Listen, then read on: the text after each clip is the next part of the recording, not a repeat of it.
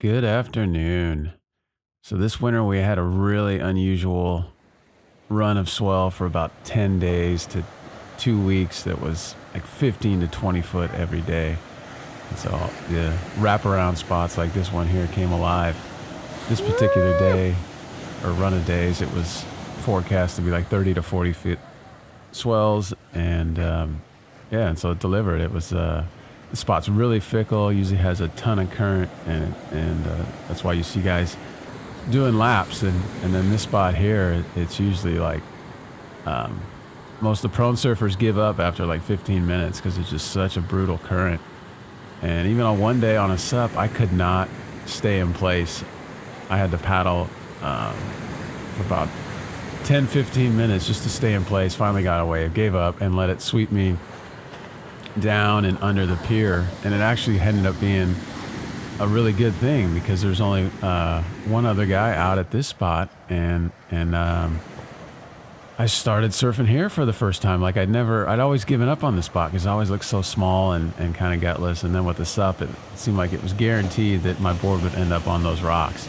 And so I just never tried it. And then this one day, it was just me and this other guy for a while, and I ended up having one of the longest, fastest lefts I've ever had at this spot. You know, like usually, I'm not going to name it because I don't want to, you know, give it away as to where this is. I'm sure nobody knows this location.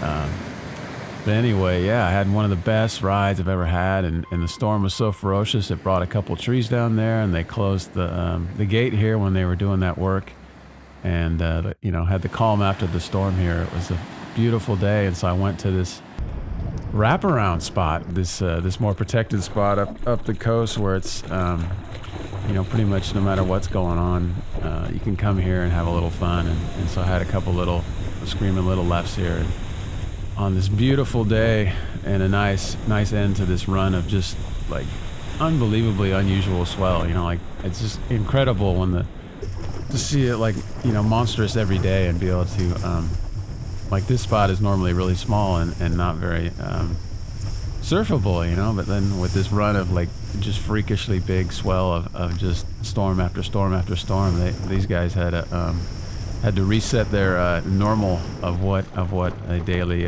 surf looks like. So yeah, really grateful for these wraparound spots, even though they come with their own challenges of both conditions and rocks and currents, and sometimes the you know, the local contingent is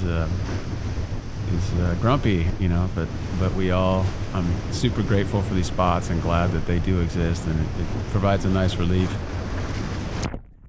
So thanks for watching.